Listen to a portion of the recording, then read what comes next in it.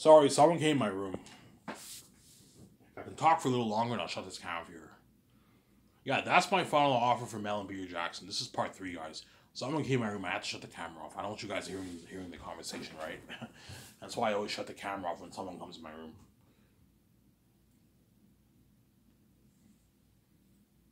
Yeah. And I'll make Zane's for $1.2 billion. And you guys already know how the budget is split, obviously. Split into 3 parts. Documentary, movie budget, and that's why I'm going to tell the engineers I want it split into three sections. Tell the engineers, okay, Ivan, when I put $1.2 billion into the movie, I want the thing split. That way everything's organized. Ivan, what do you mean? Okay, I want the thing split. I want the budget split. Like, tell the engineers that they know, okay, Ivan, yeah, I want a section for documentary. That way, while the 7 team are making all these calls, we know how much money is getting burned for all these sections. So we know how much money has been burned so far for the doc, how much money has been burned so far for the salaries, how much money has been burned so far for the movie budget. And in the movie budget, I want sections split too. What do you mean? Okay, I only want the section split for the movie for the main stuff. So I want the visual effects technology split, the set building, the cameras, the costumes, armor, and weapons, and the extras. Those 5 sections I want it split. And everything else you don't have to split that. That you just pay with through the budget. You don't have to keep track of the other stuff, because the other stuff is all pocket changes. But the main stuff you have to split that too, right? Yeah. Oh, so I want within the $70-80 million budget, I want 5 of the sections split. Okay, Ivan, what do you want split? Okay, I want the visual effects technology split. Okay, Ivan, how much putting towards that? $600 million. The set building, I want that split. I'm putting $33 million towards the set building. The extras, I'm putting the same thing, $34 million towards extras. Obviously. Costumes, armor, and weapons, I'm gonna put a good $38 million towards that. And the cameras, I'll put a good $12 million towards the budget for the cameras. So I can do the math here. So out of the 780, how much money has been burned so far?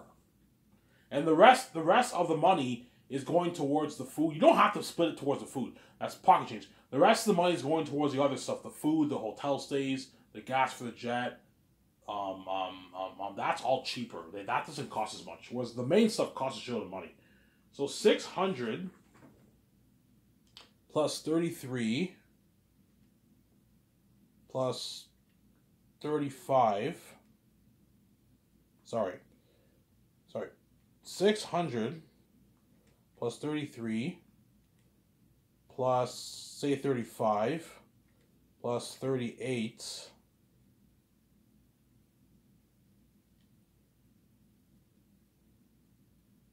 Yeah, $706 million. Right? So I have $76 million left over in the budget, and that's all going towards everything else. But because my budget's so big, I'll have probably a good like $50 million left over in the budget. $70 million. I'll probably have a good $50 million left over in the budget. Obviously, so I'm gonna be putting a good like $590 maybe $585 towards visual effects, something crazy. Obviously, probably about $200 million each towards each volume, guys. Something crazy, yeah. Sarah. Yeah, obviously, because the trailers, kitchen equipment, food, that stuff doesn't cost that much. The hotel stays for all the actors and all them will only cost me maybe $20 million. $15 million in cost maybe will cost me. No, yeah, $25 million in cost will cost me for that. The gas for the jet won't cost me much. A couple $100,000 for the gas for the jet. Renting all the planes will cost me a few $1,000,000. Yeah, it's easy. It's easy affordable, obviously. So, Sarah? Ivan, how much money? I'll probably have a good maybe 50 million left over in the budget. My budget's so big. 40 million left over in the budget, maybe. My budget's so big. Yeah, man. My budget's huge. Sarah? And I'll put a good like 200 million plus towards. I don't know how much money will get burned, but chances are I'll have a good maybe 60 million left over in the budget. Something crazy because my budget's so big, obviously. So, Sarah? And I'm putting good like 200 million towards each of the volumes.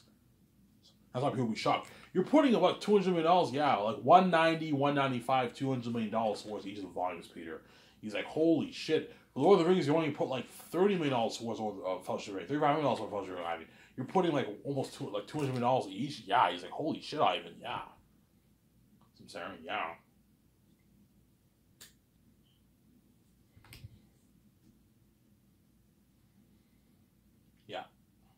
What I'll do is, let's say I only have $30 million left over in the budget, and me, Peter, and Vijay, we blew $40 million towards all the best high tech visual effects technology for the movie, and we have $560 million going towards the 3 volumes. Obviously, what's 560 divided by 3? That's $186 million per what?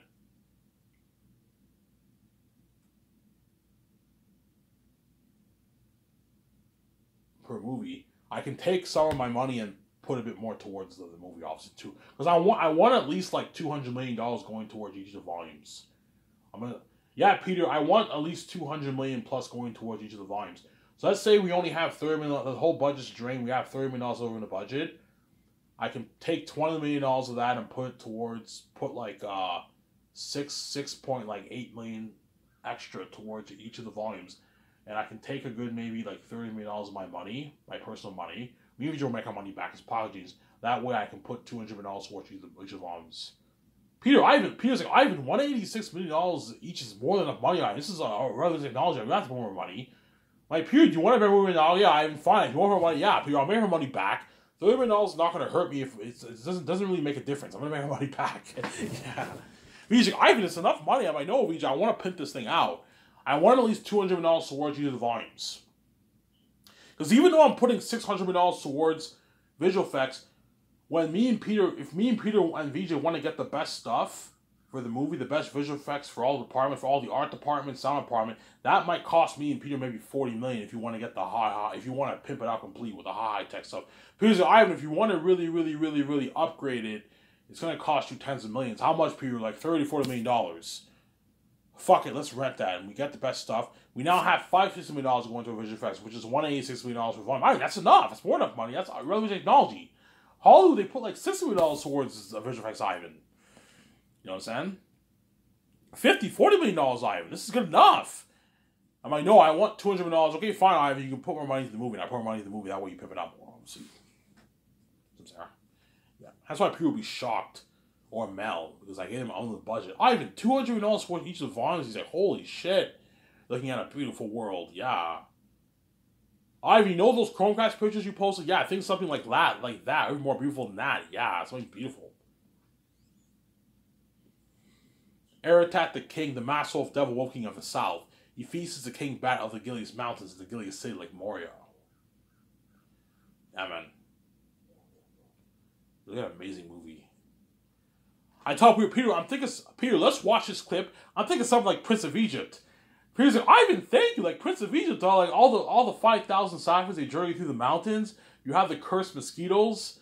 You have the jaguars going to enter the city. Takis and them have to defeat the jaguars, obviously. And they go through the caverns like Moria and all the Mont Bads. They were like, my lord, the reason we are, and all, they're all scared with torches. Oh, but yeah, holy shit, you wrote a masterpiece. This is going to be an amazing story.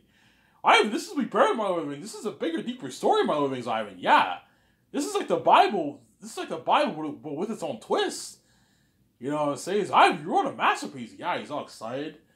Ivan, this is unheard of. For Lord of the Rings, we couldn't afford 5,000 extras. We only had like 200 extras, Ivan. And some of them didn't even get paid because Hollywood's cheap, yeah. I heard some of the extras for Lord of the Rings didn't get paid. Because I remember I saw behind the scenes, the one guy's like, oh my god, it's such a long day, are we even going to get paid for this? Yeah, because Hollywood's fucking cheap. They gave Peter $90 million budget, man. That's why they're fucking cheap. They only had like 150 extras. Whereas me, I can actually have 5,000 extras. The biggest extras in movie history, like 5,000 like civilians journeying through the cursed caverns, man. Yeah, man, look at that amazing movie. Best fan story ever told, man. Motion picture.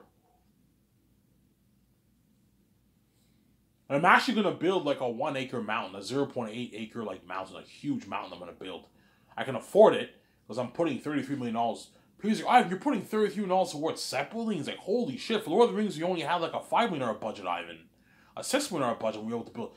Ivan, for Lord of the Rings, we built cheap sets and we were able to make the world look that good in the movie. I can only imagine how amazing your world will look with these unheard of sets. Yeah. I'm going to build like a mini city of Xanus, a mini city of Saphius, a nice farmland of Barak, a nice farmland of Cyrus, a nice city of Barak, where all the demonic wolves live. Yeah. Again, an amazing movie. Yeah, man. And that's why the Xanus attackers are lucky, obviously. Obviously. So you guys already know the duties that Peter has to do. I already mentioned this many times in my other videos. Peter has to do all those duties. Help me write the script. Help me sign the 4 groups of crewmen the first year. Write a workshop. Mass designers, costume designers. You know what I'm saying? Extras.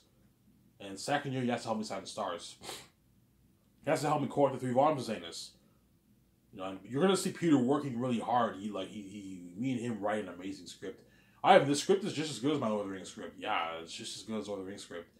And Fran, I want her helping us out too, and I want her helping him with his notes when he takes his notes after the consorts. He has to do the consorts with me. We got to build the world, all the demonic characters, all that stuff, the weapons, the customs, what the clothing, what kind of clothes the characters wear in the movie, what kind of clothes do the wolves wear, the Xanians wear, the Syrians wear, the Sakhmins, they all wear different clothing. Well, no, they don't. They don't really wear different clothing, but they what? The Xanians and Syrians and all them, they don't really wear different clothing, obviously. But I don't want to spoil the story for you. Tactius, when he leaves the wall, he wears this robe, obviously, and he goes to Saphius, obviously. But I don't want to say anything without spoiling the story for you. The clothes are pretty similar, obviously, but no, the clothes are not similar, but I'm just saying yeah, obviously the only way you can know the guy's a Northern is if he wears armor and he has a sword, then the Southerns will know that's a Northern because the Southerns are not fighters, whereas the Xanians are bred fighters. They've been training since their youth. You'll see what I mean when you read Volume 2, when Tacitonius and Cassius meet the Southerns and all them. I'll spoil the story for you. And they look down on they look down on the Southerns. They make fun of Job and all that stuff. Because the Northerns and Southerns don't like each other. They don't like each other sometimes. I want a masterpiece, yeah. Please, Ivan, you want a masterpiece. Like the Northerns and Southerns like each other. Yeah, Ivan, you want a masterpiece, man. Yeah. The Northerns and Southerns don't like each other. They don't like each other sometimes. The Northerns look down on Southerns, and the Southerns see the Northerns look down on the Southerns, and the Southerns see the Northerns as arrogant people. They don't like them because the Northerns are more privileged than the Southerns, and they look down on the Southerns. The Northerns are richer than the Southerns. Yeah. Think about this. Job is rich. He's Eli's hired caretaker, and Tacitonius and Cassius make fun of him. Because they're of the royal family and they're richer than Job, obviously, even though Job was rich. Because he's a Southern. You'll see when you read Volume 2. It's actually funny. And the wolves hate the humans too. The wolves have a huge hatred for the humans. The wolves, all the demonic beings in the South hate the humans. I won't tell you why they hate the humans. You'll see why when you read the book. They all hate the humans. Samsara. They hate the humans. The wolves and bats. Obviously. And the Southerns fear the wolves. They fear the dangers in the south, obviously. They fear the dangers. I want a masterpiece. The Southerns fear the dangers in the south, obviously. Because they know they're in Aratat's territory. Aratat's the king of the south. He doesn't rule. I'm gonna keep saying this. Aratat does not rule. He doesn't rule Cyrus or Safius. He doesn't rule it, but like that's his territory. He's the king of the south. He rules Barak. He's the king of Barak, but he's also the king of the south. That's his territory, obviously. But he doesn't rule the humans. But the humans know about. They've heard stories about him. But most humans have never seen Aratat before, because Aratat has not marked the lands yet until Tacius' generation. Why Tacius' generation? You'll see. I didn't read the book. I don't want to spoil the story for you. That's why you want a masterpiece. Yeah. Some Sarah. Yeah. You also have the cursed devil ashes of the south, and you have the ancestors of the north. That's all I'm gonna say. I won't spoil the story for you. People are like, yeah, Ivan, you want a masterpiece, man. Like, man, how'd you come up with this story? I don't know, Peter. You're gifted, man. I can never come up with a story like this, Ivan. This is better than my Lord of the Rings. Yeah, Ivan, like, I'm picturing all seasons in my mind, like, this movie will be better than my Lord of the Rings trilogy, Ivan. Yeah, it will be better than my Lord of the Rings trilogy, Peter. Yeah. Sarah. So, second year, Peter also has to help me with the main things, too, right? I already talked about all the stuff he makes a call for.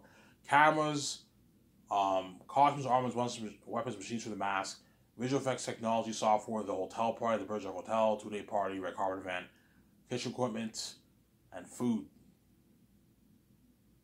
That's how many calls for all that stuff. And Peter has to help me sign the Star's second year, obviously.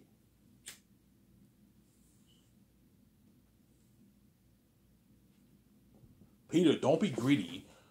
Make sure you pay Avon Jose his $3.54 million. Don't be cheap.